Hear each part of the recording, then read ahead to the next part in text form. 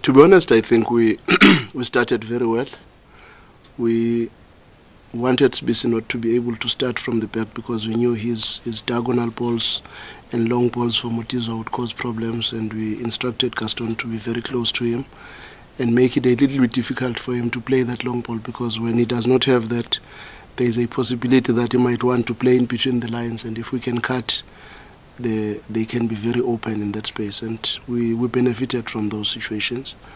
One must say the first 30 minutes looked very good. We could have easily scored more than 3, but I felt at around 30th minute, 31st, somewhere there, that we started putting the foot off the pedal. We started playing a lot of rondos in and around the corners without depth, without penetration, and I was personally very, very unhappy with that, and we pushed the players a little bit to understand how important it is, because a game like this is not dead at 3 goals, because the moment they score 1, this game can change completely. Then we pushed them, we demanded another 3 or 4 if we could get, and they delivered. And I think the second half performance was really very incisive. Not maybe the most beautiful, but more clinical in trying to get as quickly as possible into the opposition's defensive threat and creating scoring opportunities. And I think we created enough for Kermit probably to have scored a hat-trick as well, coming late, because if Neo late he saw him and he laid that pass to him, it could have been a second, and the other one is the one that he got when he just got into the pitch, and he instead of taking 2 touches, he took 1 touch. But the overall is we are happy that all our strikers are getting goals. The confidence is high amongst that group, and that is very exciting for us. Any questions for the coach? Yes, sir. So you've been asked this several times, but it's pertinent again. Shalulile, just in terms of not only the goals, but the work contribution, the pressing, can you just maybe give us another eulogy to the talent that is Peter Shalulile? For me, to summarize maybe what I see from Peter, you know, the gods of football, they also look at how much application do we put into the game, the level of professionalism. He runs the hardest in the team, he works very hard. And others would say he's lucky, because when you find him in positions where he taps in, he scores with 1 touch, or that little header here and there, it looks like, hey, this guy is very fortunate or is very lucky. But for me, when opportunity meets hard work, a lot of people will say you are lucky. And that's what happens with Peter. He works very hard. He's probably one good example in our team that everybody else can follow suit, and the team is working hard in general, but Peter is one of the most professional boys I've ever worked with, and no wonder. I don't think he's one of the most really very talented players, but because he gives his heart and soul to his game and to his craft, that's why God gives him what he's good at. And sometimes I used to say Peter is that guy who may not play very good football, but will score a lot of goals in football. So you will choose what you want. If you want someone to dribble, then Peter might not be the one. But if you want somebody to put the ball at the back of the net, Peter is definitely the one for that, because he has always done that even before he arrived at Sundowns.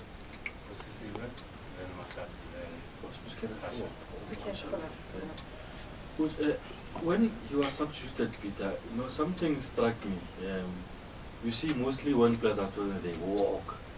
I mean, this is a guy who has just got a hat-trick and he's been substituted and he's actually running to come out so the teammate can come on. I guess that ties up with the professionalism that you're talking about.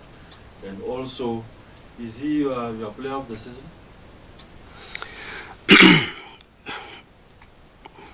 Let me start with the first one. The first one, I think, I saw that gesture and I also welcomed it, because I really appreciated what he did.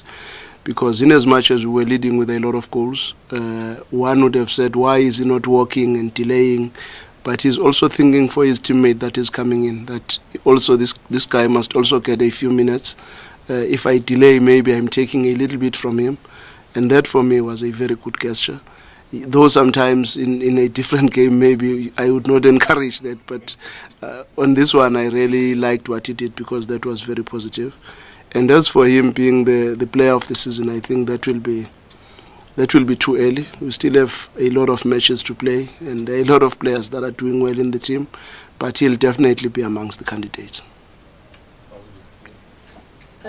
Coach, back-to-back matches where you've scored more than 5 goals, including the game on Saturday of the Nedbank Cup, and now you're going to Angola for the Champions League. How much of a confidence booster maybe those 2 games are going to give you guys as you guys travel to Petro? The strange part is that amongst the players it will really be a very big confidence boost. But amongst us coaches, I think it's headache. Because you ask yourself who should play that one and who should not play. Because the players that played midweek, the weekend, they played very well. And the players that got an opportunity to play, they also played very well. And all of them have scored a lot of goals. Then the question is, who do you then choose for that match here, Petro, which will require a lot of work from us as coaches, because in profiling the opponents we really have to cut it down to the bone and really understand exactly who would be suitable for that type of opposition vis-a-vis the type of individuals that Petro has. So it's going to be a very big headache, but yes, you are right. On the side of the players, they will go into that match with their chins high, hoping to also do well, which is very positive.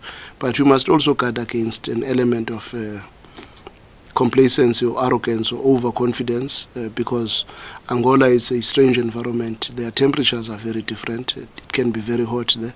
So it's very important that we look at this thing very closely, but I've got all the confidence in the coaches that we work with and everybody else that we have within the club. Coach, congratulations on the victory. I think all deserved.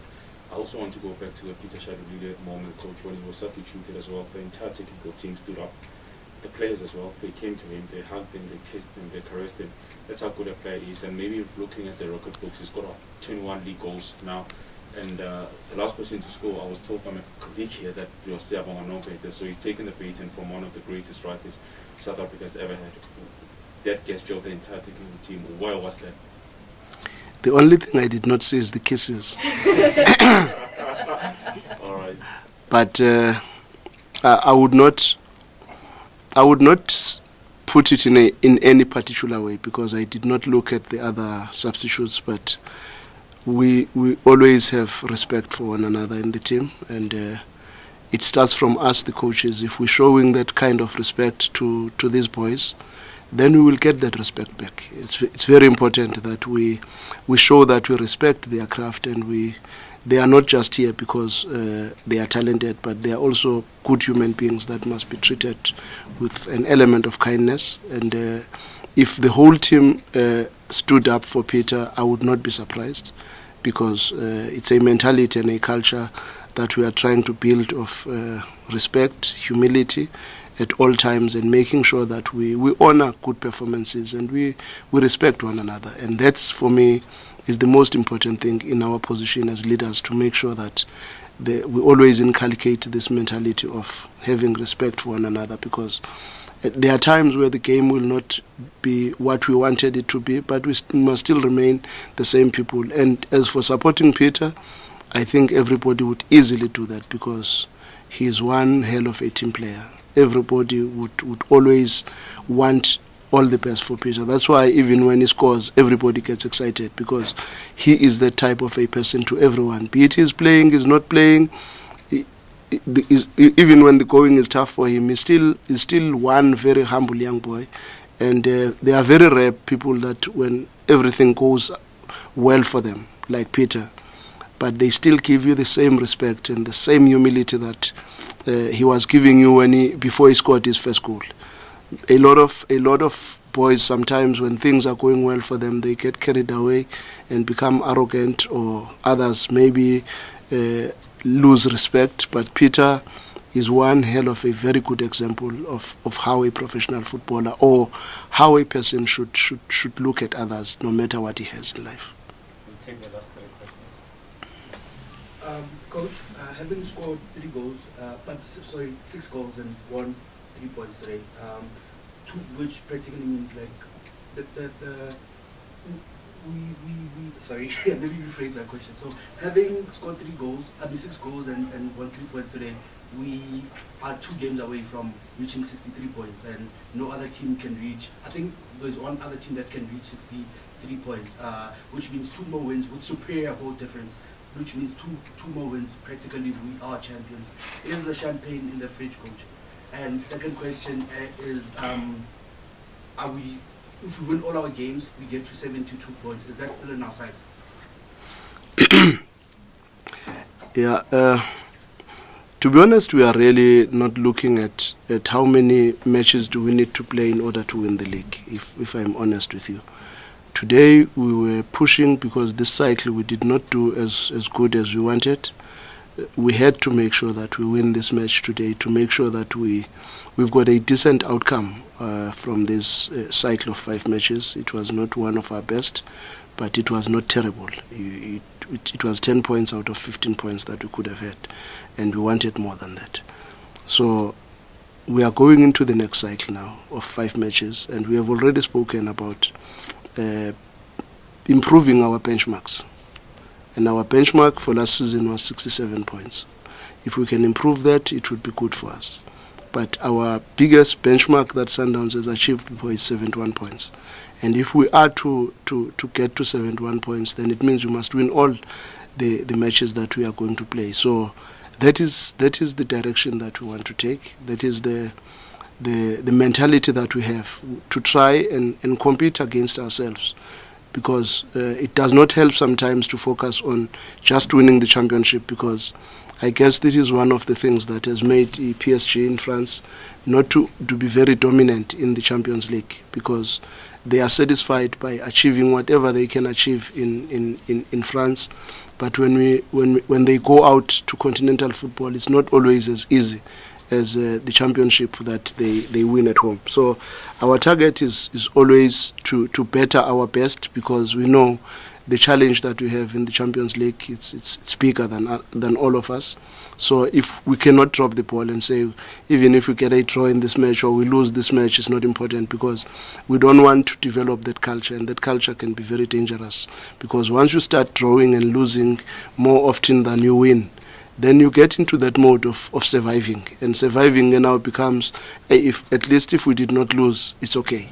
And we would not want that, and we would not want to be in a phase of competing a lot. We would prefer to dominate than to compete. Okay.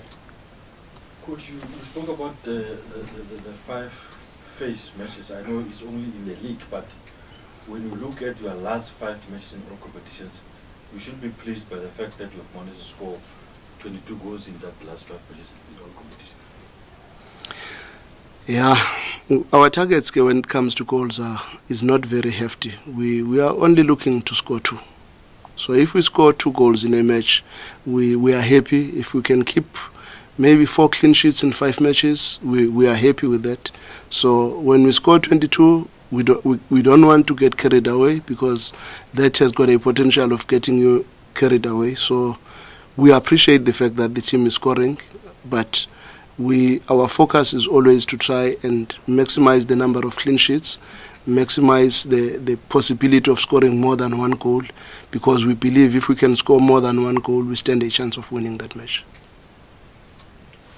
Last question. So could I ask you for an update on Kutse's surgery, and do you think Saavedra will play again this season?